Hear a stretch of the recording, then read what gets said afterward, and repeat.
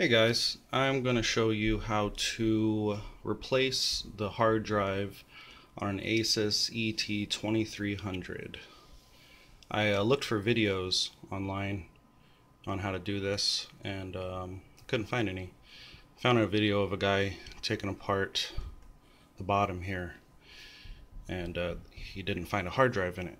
So right away I knew the hard drive was here inside.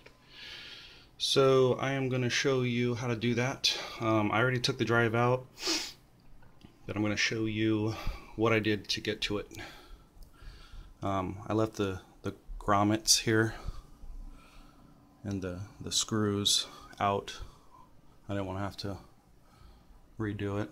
So screw number one. Well, first you want to pull these grommets out, of course. There you go, right in there. You just pull them out the flathead or with your finger. They're not sticky, so you can just pop them right out. 1, 2, 3, 4. So once you do that and remove the screws, there's a plate underneath that you also have to pop out. Now there's no screws in it. There is a little thing here that can help you pull it up while you're trying to pull these out. You can see, I'll pull it off now since so you see those things go up inside it, and these hook like that down below. Okay, so once you pull that out, this thing easily comes off. Just do it, start it from the bottom, and now we're here. No, I'm just kidding. Start it from the bottom and then go to the side, and gotta kind of push down because you can see these clips they go, you know, up in, so you kind of push down. And let me just pull it off real quick.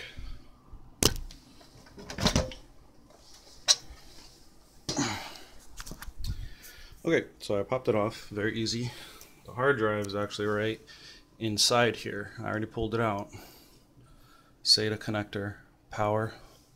So basically this thing was inside here. Now I can show you where the screws are. So once you pop that off, you're going to want to remove the SATA and the power. Pop those off. And then this screw right here. This screw right there, 2, this one right here, 3, that one 4.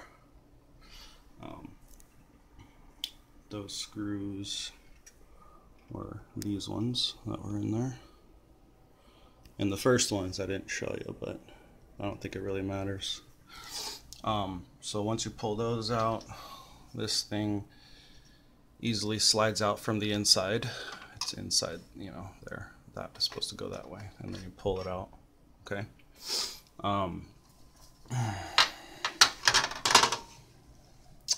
So you can, as you can see, the SSD is already installed. I already installed it, but this hard drive was inside there, and the SATA connectors there has a little sticker to keep it in place, keep it from wiggling.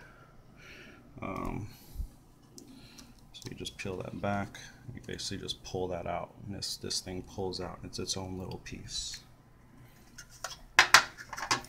The hard drive was easily removable.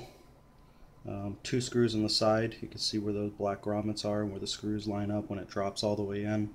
It's the same for the other side. Okay. The nice thing is you don't need a separate bracket for an SSD.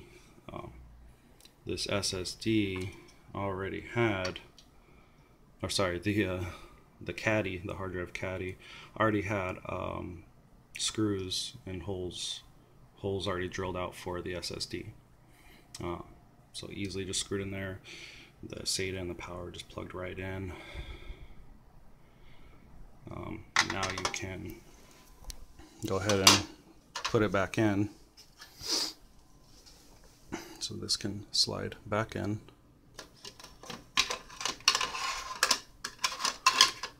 Like that. And these are perfectly lined up to go back in. I'm going to screw these 4 back in, put the case back on, the back plate back on. And then this, remember you have to remove this,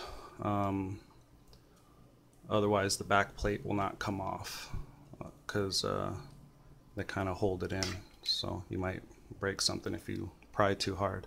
Just never pry too hard. If you're having to do something too hard, you might break something, so just kind of wiggle stuff around as you're pulling it out. I'm sure you guys know that. Cool, so I hope this helps a lot of people. It's kind of confusing because down here it looks like there could be a laptop hard drive, a 2.5 inch hard drive in there or something. And you might waste your time trying to open that versus easily just popping off this back here, upgrading your computer to an SSD, or even just replacing it if your drive goes bad or whatever. Alright guys, have a nice day.